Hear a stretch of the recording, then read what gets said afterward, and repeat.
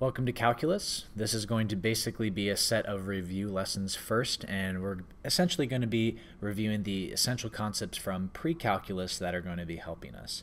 The first, we're going to examine functions. And so today, we're going to be able to determine a function visually and analytically and evaluate functions. Now, the first section will talk about functions and its different notation. Functions and its notation will be seen all across calculus. I mean, you're going to be using that function notation a lot. Now, there are many ways for us to define a function, and we'll begin by defining a function as a special kind of relation. Now, a relation is in which each x coordinate is matched with only one y coordinate, is said to be described as y as a function of x. So a relation basically is you're mapping an x value to a y value. We see these in different forms, like if I said 2, 3, that's the point 2, 3. This x value is paired with this y value. One is mapped to the other. And it doesn't have to be numbers or x's and y's. It literally could be anything. You could, in one column have age, and you can map age to height. And you could look at the relationship between age and height. And that's the why we call it a relation, is because we're examining a relationship between two values. Now, there are going to be three basic ways to determine if a relation is a function: numerically, graphically, and analytically. So the first, let's examine the numerical way of examining if something is a function. So if something is going to be a function, if a relation is going to be a function, basically we can only have one x value mapping to one y value.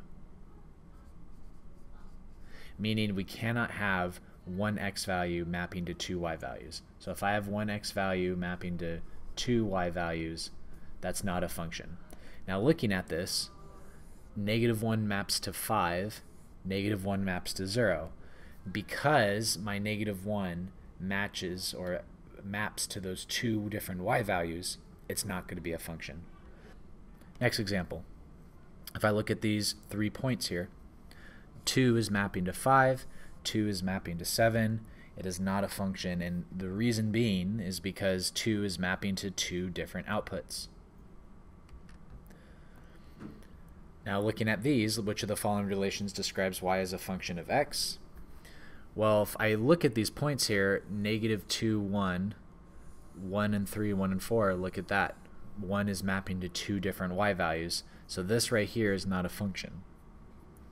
But over here, though, -2, 1, 2, and 3, okay, those aren't mapping to different, they all have different y values that they're mapping to, and so just visually looking at the points, we can say that those are going to be functions. Now, we can kind of take this to another level, and I'm going to give you a theorem. It's called the vertical line test. Now, this theorem basically states that a set of points in the plane represents y as a function of x, if and only if no two points lie on the same vertical line. Which means if I draw a vertical line and it only crosses a point once, it's a function. But if I can find an example in which I can draw a vertical line and it crosses the points more than once, it is not a function. And so comparing it, that first example here that we saw, this is not, it doesn't pass the vertical line test, right? It crosses 2 points here. But on this instance, it does pass the vertical line test because it only crosses a point once when you draw them. So let's do this again. Let's use the vertical line test to determine which of the following relations describe y as a function of x. Well, if I do the vertical line test here, it fails. Therefore, it's not a function. Now just remember, this notation here means therefore. And if I look at this one, if I do my vertical line test, it passes. Therefore, I can conclude that it is a function. Now, the last one, analytically, how do we represent to see is this going to be a function? Well, what we need to do is we need to get y by itself. And once we get y by itself, if basically there's no plus or minus in the equation on the other side, then it doesn't represent a function. So if there's a plus or minus, it doesn't represent a function. And the reason being is because what's going to end up happening is whatever value for x that I pick, there's a positive version and a negative version that it's going to map to the y. So that's why we have to be kind of careful of it. So the first thing that we want to do is we want to get y by itself. So I have y's on both sides, so maybe add the 3y to both sides here. So then I get x squared y plus 3y equals 1. Now on both sides here, I can't combine the x squared and the y and the 3y together because they're different terms. But I can group them together. There is a y in common with each other, and so I can factor out that y.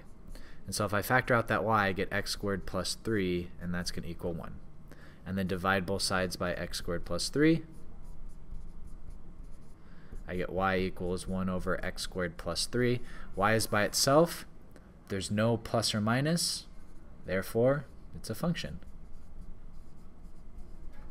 Now this graph is probably going to be something that looks really goofy, but it is definitely a function. This next one here, I got to get y by itself, so I can first subtract the x squared on both sides. So I get negative y squared equals 1 minus x squared. I can divide everything by a negative. So that became a positive. That's a negative negative, so that became a positive, and positive 1 and negative becomes a minus 1. Now to get y by itself, I need a square root. Now if you remember, when we square root something, that's an even root. If we take an even root to both sides, there has to be a plus or minus. So now if there's a plus or minus, it's not a function, so therefore in this case it's not a function.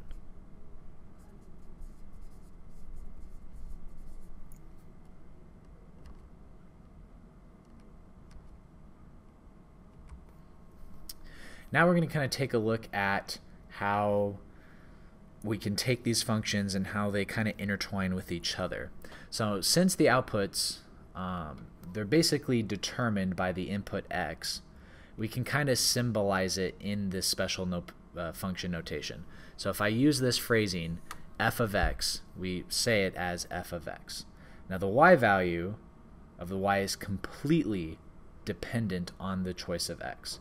So the only way you can get your y value is based upon the choice that you choose for x, meaning that if I say f of 2, that's going to yield my y value.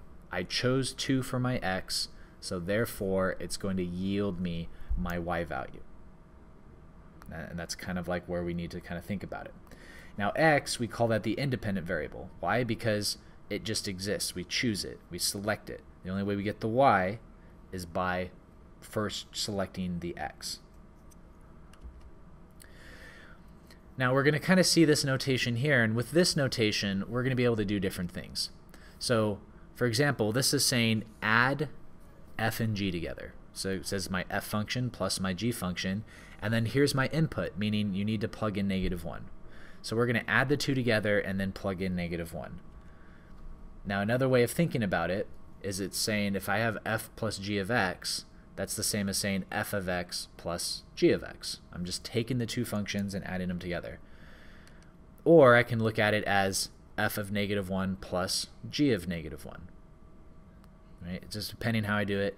If you want to even follow the logic further, right? I took this, broke that up into f of x plus g of x. Well, then from here, because it says -1 right here, I plugged in a -1 in for x here, and I plugged in a -1 in for x here. Then from there, my f of -1, well, my f of -1, I plug in -1 into this function here, and that's what I did here.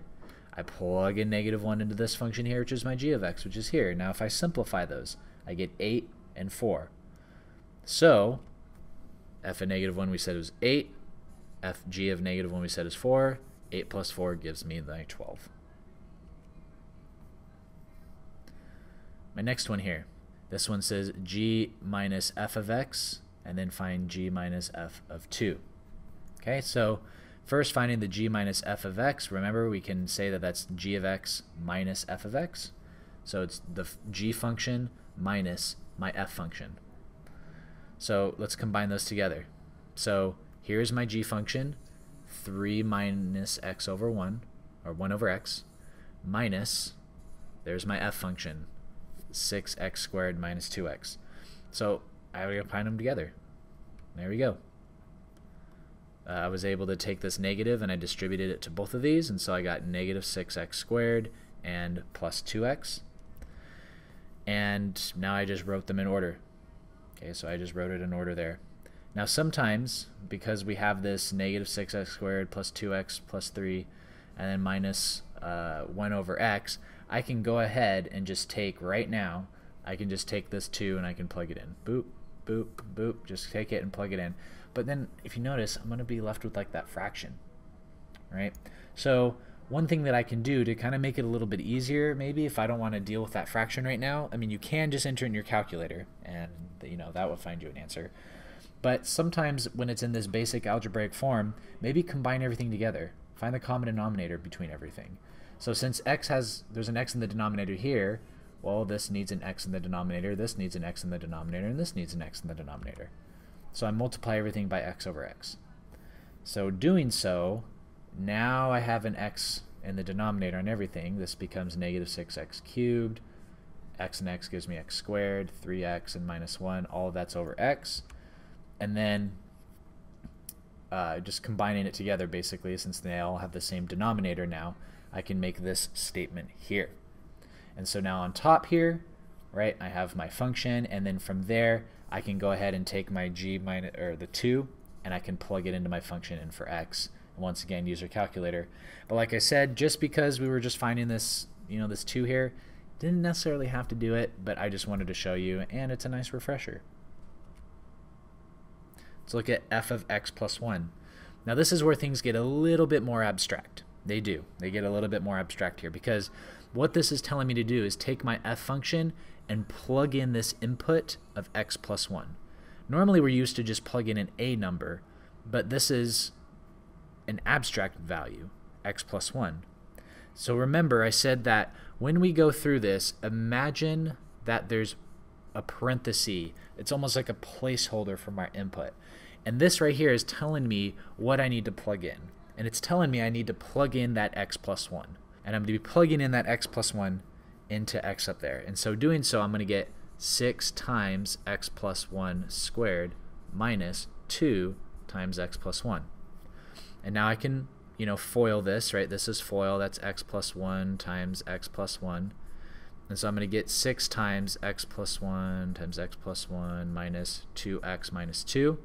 So foiling this, I get x squared plus 2x plus 1. And then I'm going to get 6x squared plus 12x plus 6. Add those together. So I'm going to get 6x squared plus 12x. And then minus 2x plus 6 minus 2. And so combining those together, that's going to be f of x plus 1. So in closing here, what concepts were reviewed today? Well, we took a look at function notation and the different forms to determine if a relation is a function. Now I want some feedback here. So in your own words, how do you know if the relation is a function? And what about the y equals plus or minus? What about that makes the expression not a function? Like, I want to hear in your own words, why does that not make it a function?